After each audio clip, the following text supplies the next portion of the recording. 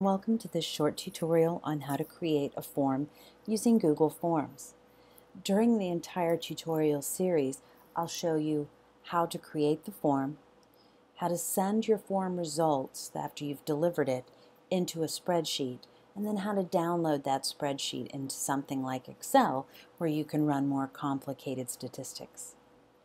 So we're going to go into our Google Drive, and that's drive.google.com, and sign in with your CFC username and password.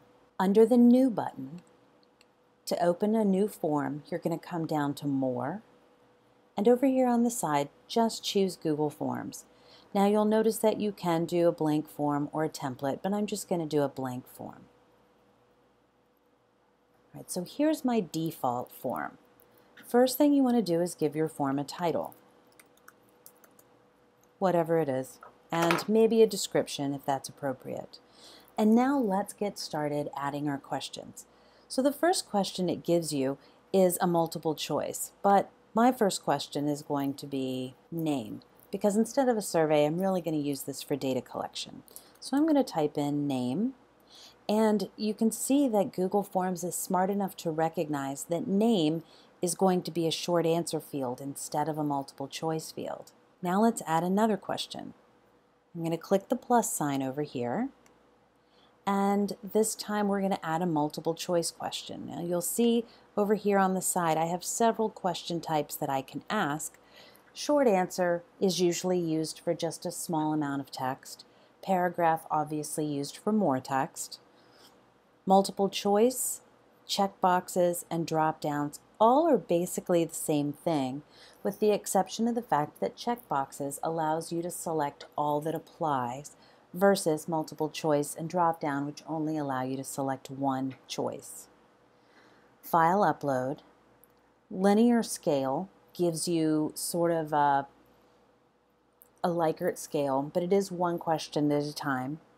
Multiple choice grid and checkbox grid are another question type I'll show you here in this tutorial, and the difference between them is, again, multiple choice allows you to select one answer per line, whereas checkbox grid allows you to select multiple things, and then an auto insert of a date and time.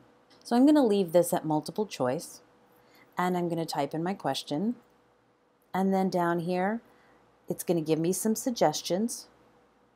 And I can just click add all, or I can come in and just type whatever it is I want. If I would like to reorder them, which in this case I would, you'll see that I have these little boxes next to prefer not to say. If I grab that, I can drag it below transgender and leave it be. Now you'll also notice that I have an other, so that they can click other and then they'll have to tell me what the other is. So that's multiple choice. Now let's drop down and add another question. And this time I'm going to show you how to add a multiple choice grid. This one comes in handy when you have a lot of questions that are going to be rated on the exact same scale. So, all right, so I'm going to ask them to rate how well they like the following. Now, these are the following. How well do you like the Liberty Street cafeteria? All right, so on the rows, it's how well do I like the following, right? The columns are rating how well I like something. So I'm going to say not at all, a little, I love it. Okay, so that's our ratings. All right, so those are the basic ways that you ask different questions. You click the plus sign, you write in the question, you choose your question type, and then you add your answers if those are appropriate. Notice that you can also add an image to your answers and an image to your question if you want.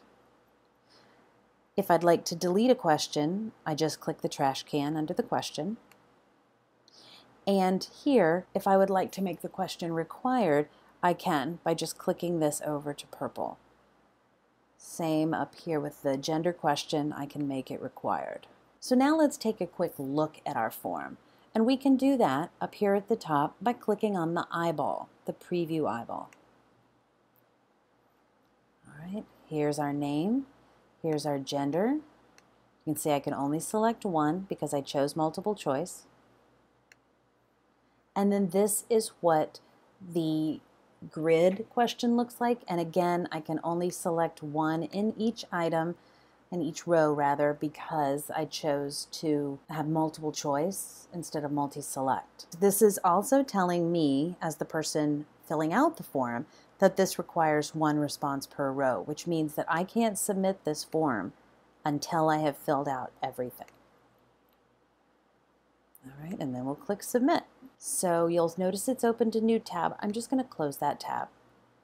And now you'll see that I have one response. All right, so that ends this tutorial on how to make a basic Google form. In the next tutorial, I'm going to show you how to take this basic form and use branching questions to send your users to different parts of the form based on their answers to a question.